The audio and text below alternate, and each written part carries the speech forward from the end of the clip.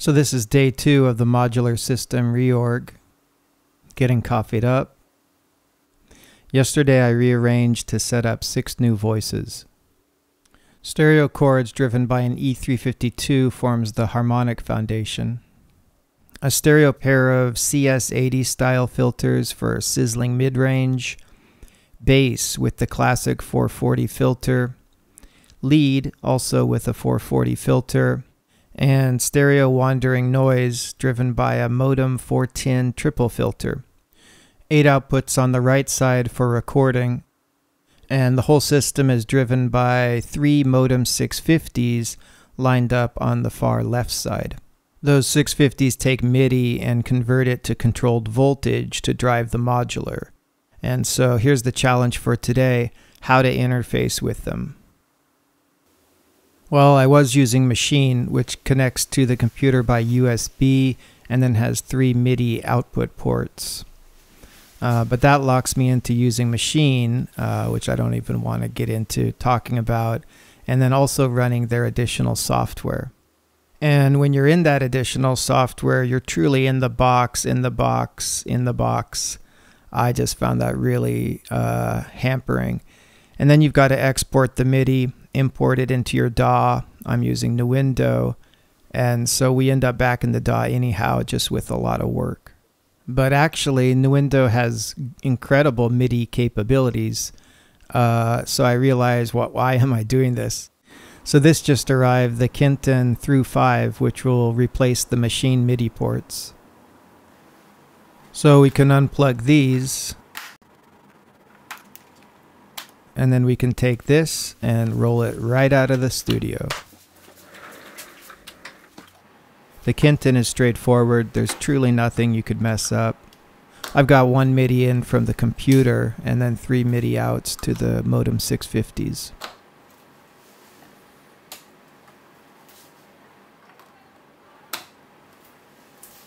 Now we're in Nuendo and need to get the software set up. The trick, and it's the real trick here, is to use external instruments. I've been on Nuendo for 20 years. Maybe everyone knows this. I'm the only one who didn't know. But this is really great. External instruments are hybrid tracks.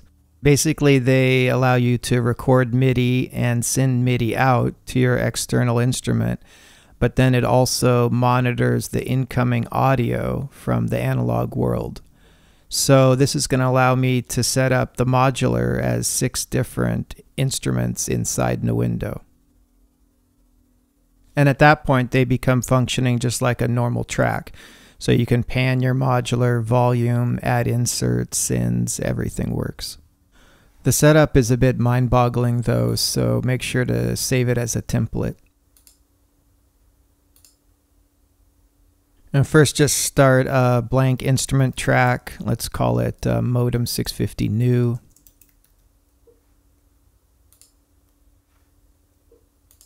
Next, into MIDI device manager. And I've named my 6 modular voices so they have an identity in Nuendo. That required clicking new device and then set up new because it doesn't know modem. Give it a name and then just select what MIDI channel you want to send it on. So let's say channel 10, and then you can leave everything else default. But when you exit here, you need to also set the physical MIDI port. So go to my new device and I'm going to send that out metric halo port 1. That's just a preliminary step you need to do. Now we're going to set up the real external instrument in audio connections. So you go to External Instruments tab and you click Add a new external instrument. This is going to be a mono channel. Select the MIDI device we just created. It gives it the same name. Click OK. So now it knows the MIDI output right there. So we're just going to assign the audio input so we can monitor. Also, you should click that favorite button, so this is saved. Now I just go back to the new instrument channel I created. For the input, it could be my keyboard or just leave it all inputs. And for the output, it's this new external instrument, the modem 650 new. And the last step, you have to assign the port to 10. So the same port that we used for the MIDI device. A little bit annoying. But all these annoyances aside, now it's set up and my module is recognized as 6 instruments.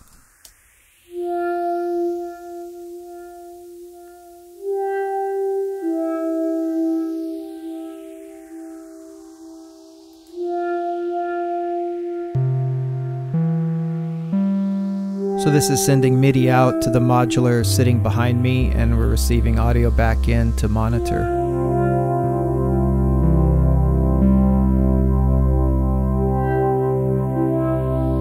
So strap yourself in, let's do a full walk around the studio following the signal path. Playing the keyboard sends MIDI through USB, and then that is captured in Nuendo.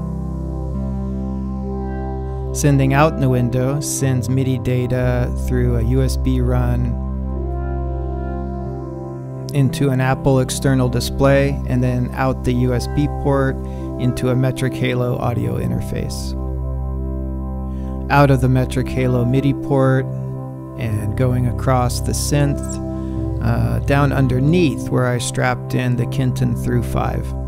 Now we're taking the single run of MIDI and we're splitting it into 3, and that's going to go up into our 3 modem 650s. So from the Kenton splitter, I'm sending 3 identical copies. So on each modem 650, we have to say what MIDI channel do you want to listen to. So this is hearing on channel 3, and this voice group is going to hear channel 4.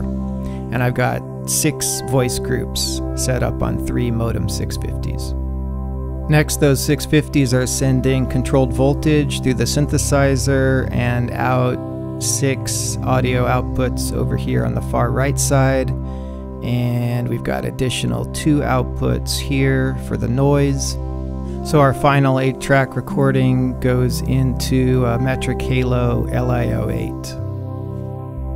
You know what? 8-track is still the best. You don't need 32 tracks. The 3 Metric Halos are strapped together with Metric Halo Link, which is an Ethernet connection. So that's sending audio out of box number 3, which is sitting by the synth, and going into box number 1. Box number 1 routes into the computer, and our final audio gets recorded in Nuendo. So having gone full loop back in the DAW, there's really only one thing you can't do on these external instrument tracks, which is record audio. That's because there's already MIDI data recorded. But there's a cool feature, render in place. So this transfers all your settings onto an audio track.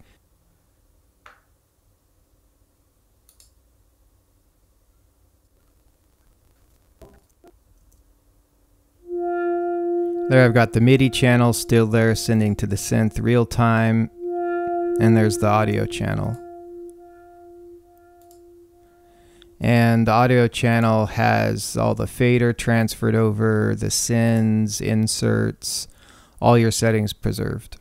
So I just use this feature to transfer all my settings to an audio track. Then I delete that scratch audio and start recording the real overdub on the synth with knob moves and everything. Also in the background, I've got running Metric Halo Console. So since the 8 audio inputs are being used for monitoring the external instrument channels, I'm multing those inputs here and sending a duplicate for recording the audio channels. And that's it. So let's wrap up day 2 by playing with Nuendo's MIDI capabilities.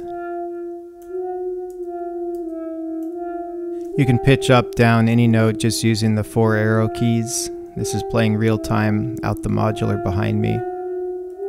It's pretty crazy. Really super fast. This is way faster than messing around in Maschine. You can draw modulation curves.